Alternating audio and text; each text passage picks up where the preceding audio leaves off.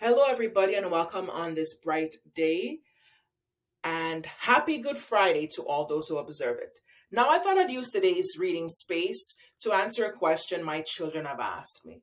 They've wanted to know what is Good Friday. And my answer to them was Good Friday commemorates the day Jesus was crucified on the cross.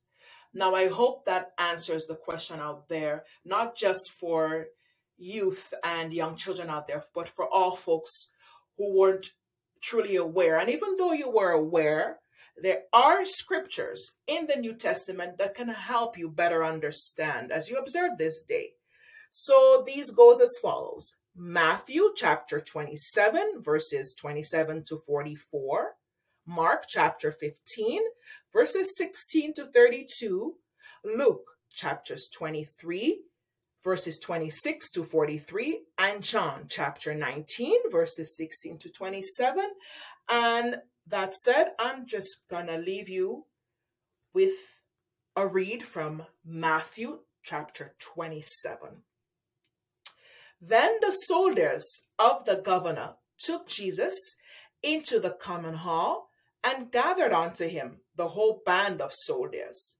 And they stripped him and put on him a scarlet robe.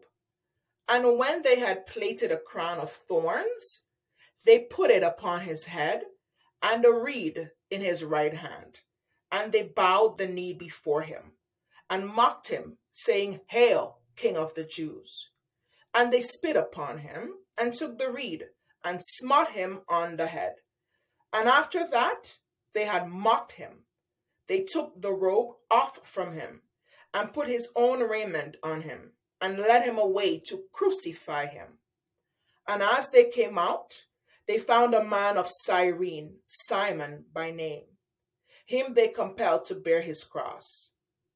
And when they were come unto a place called Golgotha, that is to say, a place of a skull, they gave him vinegar to drink, mingled with gall. And when he had tasted thereof, he would not drink. And they crucified him and parted his garments, casting lots, that it might be fulfilled, which was spoken by the prophet. They parted my garments among them, and upon my vesture did they cast lots.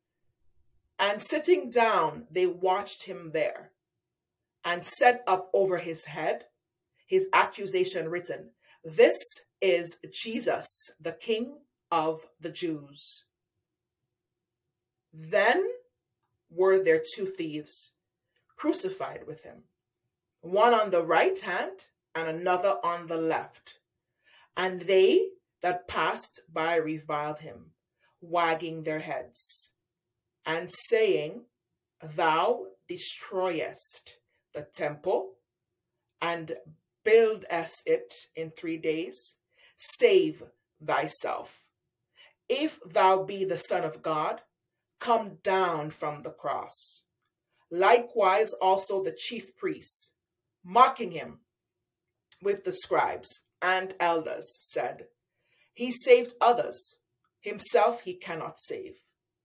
If he be the King of Israel, let him now come down from the cross, and we will believe him. He trusted in God. Let him deliver him now, if he will have him, for he said, I am the Son of God. The thieves also, which were crucified with him, cast the same teeth. Okay, folks, I'm just going to leave you today with some reflection sounds, and I'll see you again.